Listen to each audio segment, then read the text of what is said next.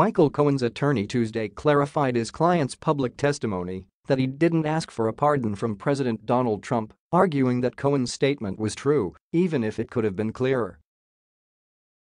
Cohen has been under fire from Republicans and Trump for testifying that he had never asked for, nor would I accept a pardon from the president, amid reports that Cohen's attorneys discussed the prospect of a pardon with Trump's legal team while Cohen was still a part of the Trump joint defense agreement. In retrospect, while the sentence could have been clearer regarding the time frames, the sentence is true, and Mr. Cohen stands by his statement, wrote Michael Monaco, Cohen's attorney, in a letter to House Oversight Chairman Elijah Cummings that was obtained by CNN.